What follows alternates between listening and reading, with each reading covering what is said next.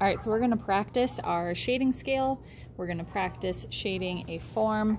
And so your end product is gonna look something similar to this. So I'm gonna have you guys set this up in your sketchbook. If your paper is not 9 by 12, you might wanna borrow some drawing paper for this, so that way the setup makes a little bit more sense. So to get the scale on the bottom, we want to mark a 10-inch rectangle. So what I'm gonna do is center my ruler on here. This should be 1 inch from the edge. So I'm just gonna make a mark right here. So I would make a mark, and then I'm gonna make a mark every 10 inches, or I'm sorry, every inch. Okay, once I do that, then I'm gonna lay my ruler down, and you just get to trace around the ruler.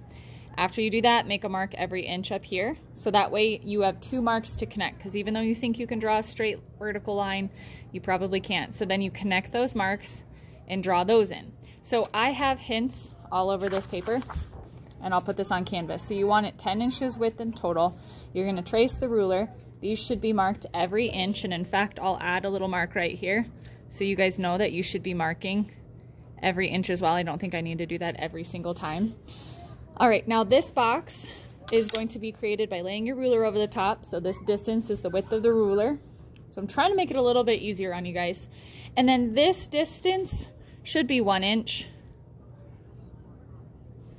Okay, so you can make a couple marks, measure it 1 inch from the side.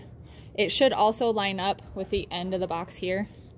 So then that way, you're gonna create a rectangle.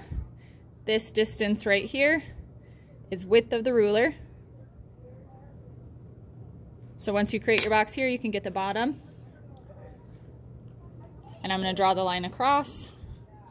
Okay, this should be 1 inch from the side. It's not the width of the ruler. You can see it's a little bit wider, the ruler is, than that line, so it's just 1 inch from the edge. That way it all lines up nice and neat. Now, some of you guys might have difficulty drawing circles, so I'm gonna keep it easy. Take masking tape, and the biggest difference here, I don't really like when things are directly center, and so I want you guys to use the inside here. And if you notice, their box is a little bit bigger than ours, so this is the outside of the masking tape roll. This is gonna be the inside.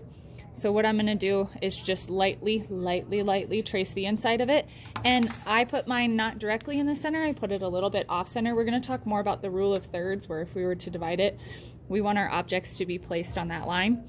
Then this line right here, this horizontal line, which should be our table, is either going to be 1/3 from the top or 1/3 from the bottom. So we could put it down here. You get to pick, just make sure it still goes through the circle so we can do our cast shadow. And we still have it available here. Okay, so that's how you set it up. We'll talk more about shading in the next video.